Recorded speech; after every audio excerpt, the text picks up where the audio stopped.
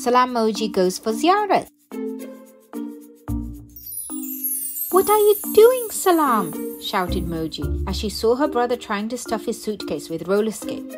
"I'm packing for my Arbaeen Ziyarat trip. I especially need these roller skates for the Najaf to Karbala walk so that I can reach Karbala first," Salam said excitedly to his sister.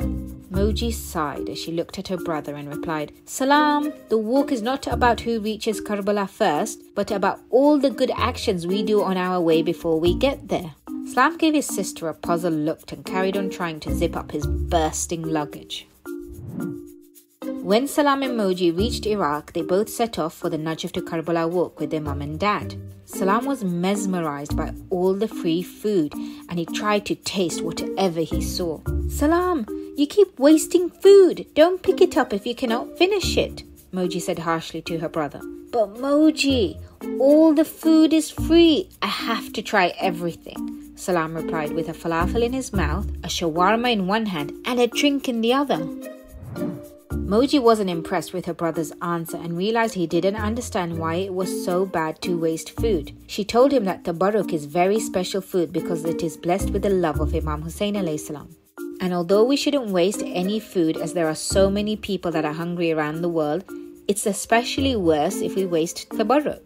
Moji pointed to all the people who were grabbing the tabarruk, people with walking sticks and wheelchairs, children in buggies and prams, as they all wanted to get healed and blessed with the special food of Imam Hussain alayhi salam.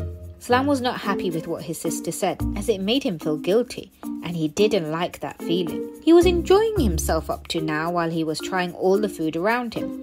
He didn't understand why that was so bad.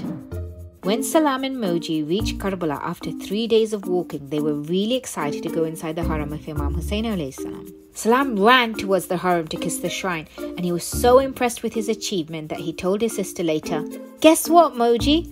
I was the first boy in the group to touch the shrine. There were so many people, so I kept pushing through everyone, and I even jumped over one person. I finally touched the shrine, but none of my friends did, so I was the only one."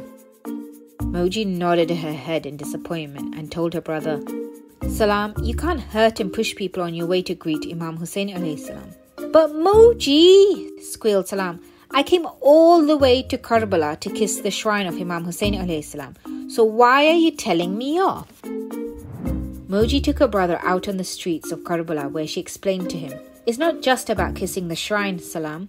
It's about doing beautiful things like this." Moji pointed towards the millions of people walking towards the Haram. Some were really tired and others didn't even have shoes on. Some people were giving out food and drinks to people, whilst others slept on the streets as after greeting Imam Hussain alayhi salam, they had nowhere to stay. Moji went on to tell her brother, visiting Imam Hussain alayhi salam is about serving, helping and supporting each other. Salam now realized what it meant to do the Ziyarat of Imam Hussain alayhi salam and disheartenedly replied to his sister, "Moji, I've come all the way to Karbala and I haven't helped anyone, while so many people have helped me. They gave me food, a place to stay during the walk, and a man even held me up high so I could touch the shrine."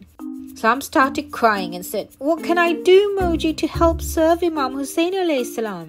Moji smiled and said, "You can start by helping the people who love Imam Hussain alayhi salam. Give them food, massaging the walkers' feet and keeping Karbala clean so everyone can move around easily." Salam decided to spend all his pocket money on buying drinks.